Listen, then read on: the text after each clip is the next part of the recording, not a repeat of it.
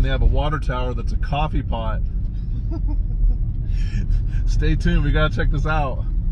Hotel? I'm not sure. RV park / hotel. Hang on. It's a truck stop. It says Coffee Pot Chapel. Yes, it does. That's the coolest thing ever. And if we were here on Sunday, oh no, they got it. They're on call today. Well, I'm disappointed in the swag. They had like bicycle riding jerseys. Maybe the owner is a cyclist or something. I don't know, but everything was too small for me.